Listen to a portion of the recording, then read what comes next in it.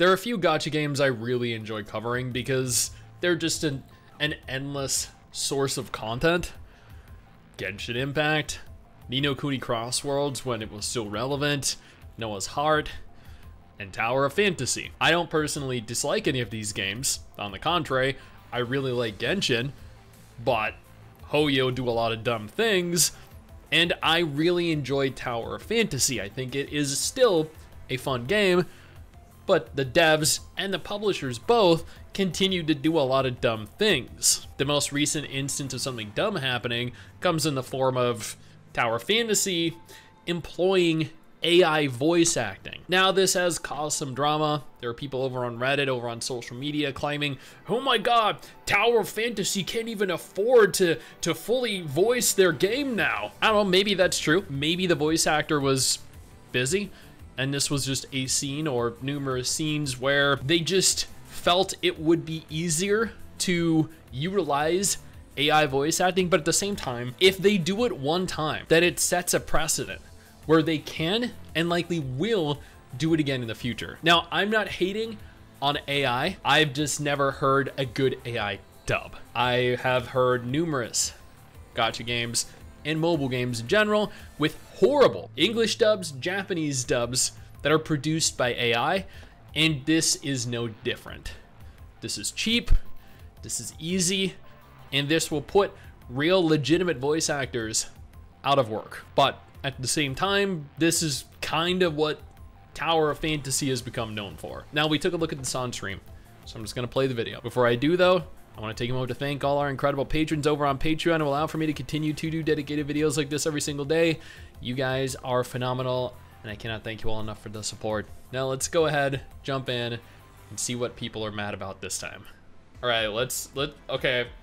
So before reading that, okay, I will point out 3.0, 3.1, and 3.2 were considerably better in terms of storytelling than 1.0 through 1.4, 2.0 through 2.x.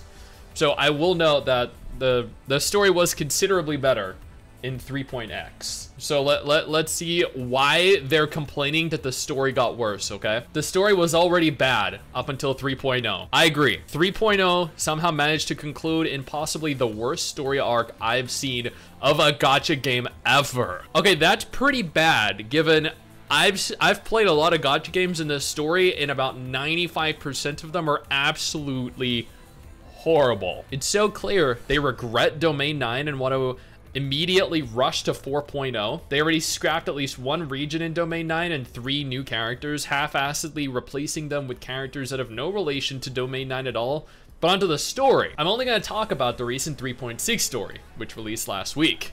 Actually, I did cover that in a news video, because the other 6 hours of Domain 9 story apparently just don't matter besides a single cutscene with Nanyin's backstory. The plot makes literally zero sense.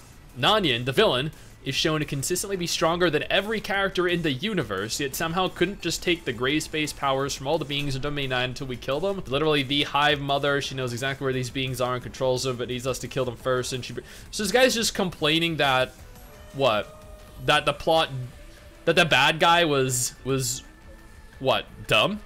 The conclusion with the bad guy was dumb. The dumbest scene in any game, she one-shots, and the old main villain of the game, the character they spent 2 years hyping up, literally a minute after we see the Hive Mother for the first time, then Nanyin fucking dies, and the plot just ends with Shirley randomly becoming a Hersher, and exactly zero setup for 4.0. I mean, like, if we were just looking at this and reading this from, you know, this person's perspective, yes, this sounds really dumb.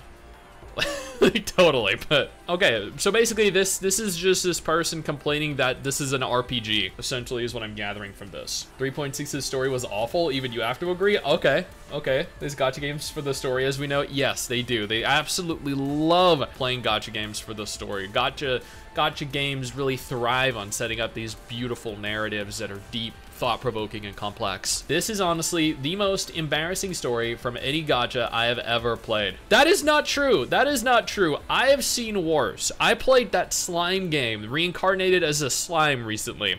I played Devil May Cry Peak of Combat. Okay?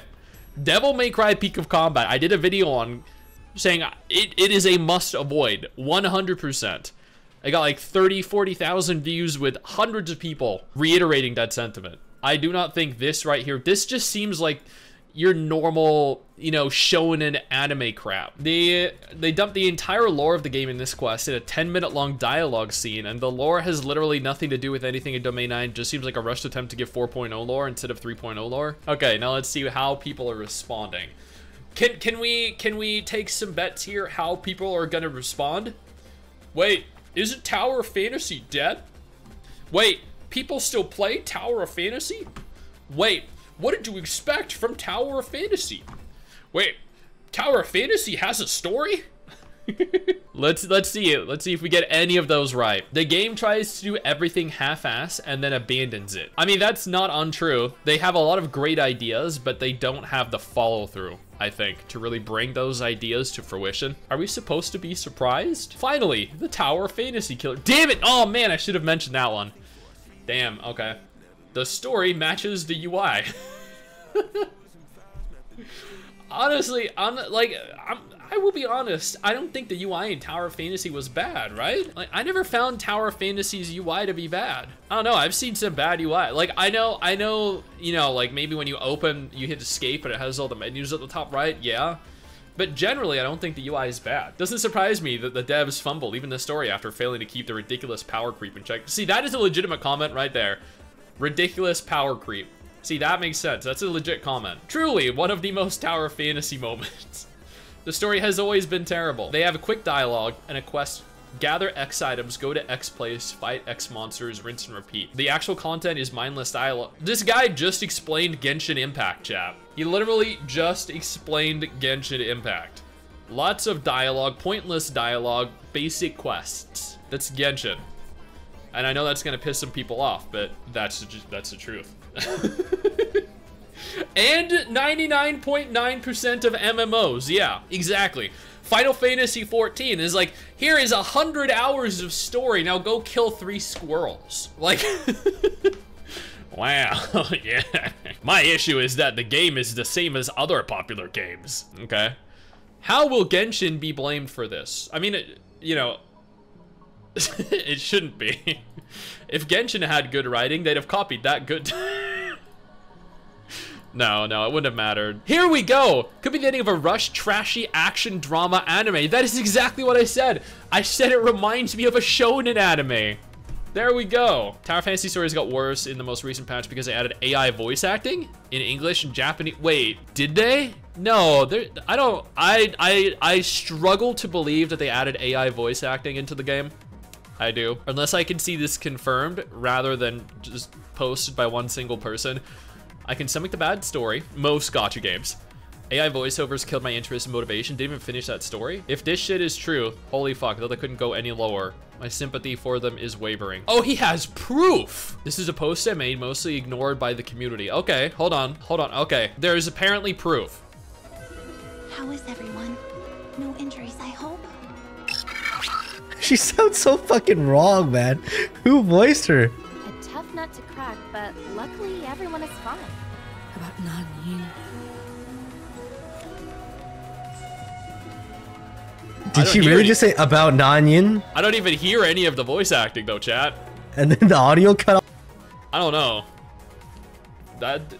Is that one character sadly was clearly they really did AI. They actually put AI voice acting into Tower Fantasy, really, and they did it in Japanese too.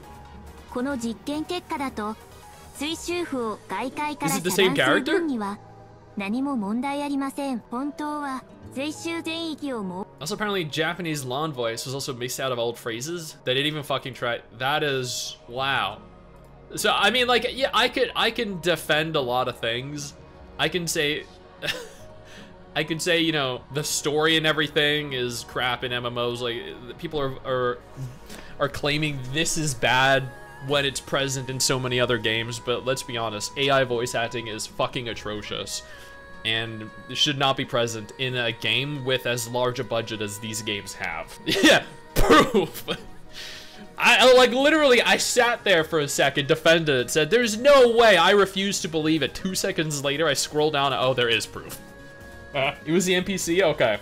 Can't defend Tower Fantasy. I tried. I tried. You know what? I'm not gonna immediately jump to conclusions without proof. But if the proof is there, like, all right, let's see the AI generated voiceovers. Let's see what people said. As a Japanese, I'm pretty sure that's AI generated voice. Wait, Lon's voice sounds like they just connected some of her random voice lines. AI voices wouldn't surprise me. I can't imagine them keeping every voice actor on speed dial for the tiny amount of voice content they add to the game each patch. Some English voice actors sound so bad, I can't really tell if it's AI. As far as hate goes, like, that is completely warranted, yeah. Trashy as ever. All AI voice acting is trashy. We played Moonlight Blade M and Revelation M recently. Both had full AI voice acting. Both were horrible. But if they do it one time, they will do it again. And that is, I think that is probably the most concerning thing about this. If they've used AI voiceovers for the game, then that means they are capable of doing it again whenever they want to. Although hopefully the reception for this was bad, but judging from the looks of things, it wasn't. I guess this probably should be more discussed, and if it is, I guess, discussed and received very negatively by the community, they might think twice about doing it again in the future, because if it kind of just blew over and no one really cared, they might see this as a win.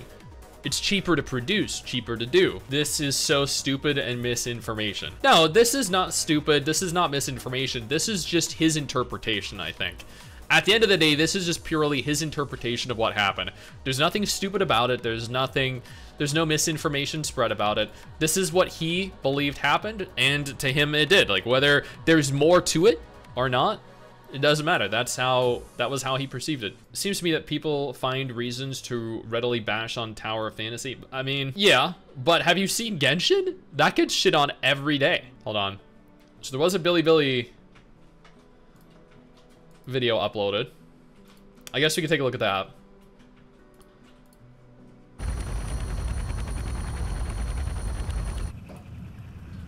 Is this for Evangelion?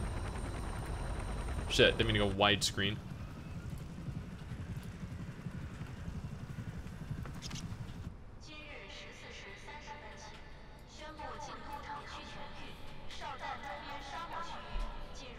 Calling someone's genuine opinion misinformation is crazy. I know. I know. He's saying this is what happened when I played it. And they're like, no, that's misinformation. It's like, no, that really happened when he played it. What is that music?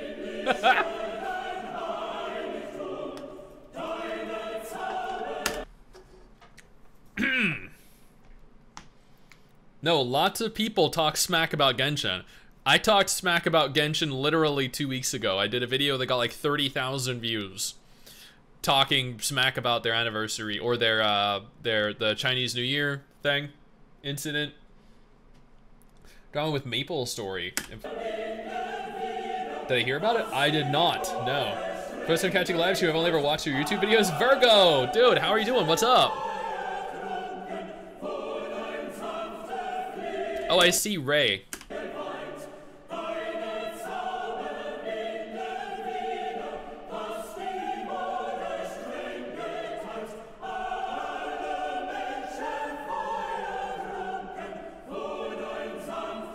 Oh, she's dead.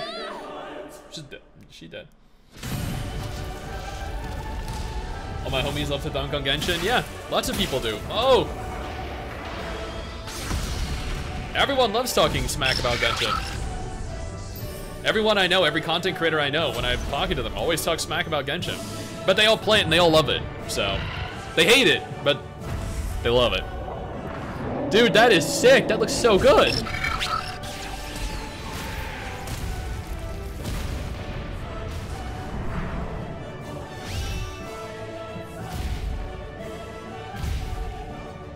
Okay, I've seen enough hentai to know where that was going.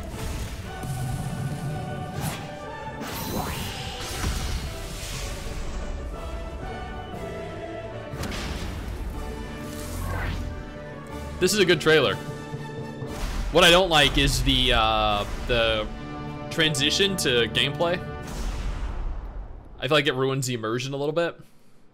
Like, have the cutscene happen, and then have the gameplay after. Don't transition between cutscene and gameplay when there is such a stark contrast in terms of appearance.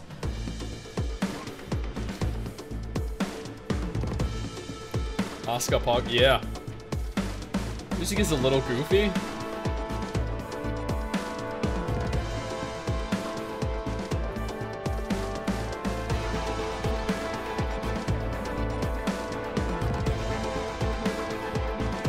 I thought the music was good. It just caught me by surprise. Thank you, Virgo, for the tier 1, dude. I appreciate that.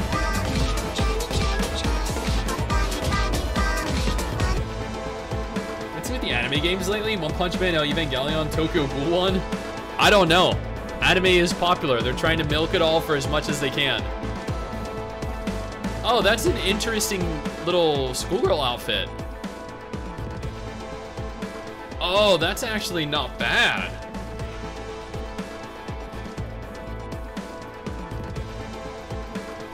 Music is fitting. Jazz, how are you doing, man? What's up? Fitting for Evangelion? Yeah. No, I agree. It just caught me very much by surprise.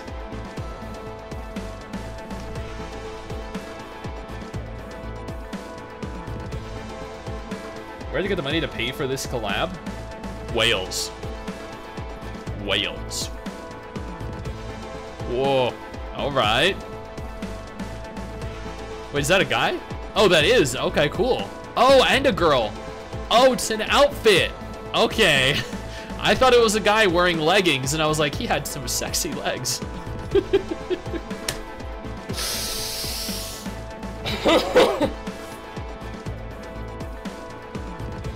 I thought to myself for a second, like, I didn't know Chinese games were so progressive. I dig it. No, that was cool. That was a cool trailer.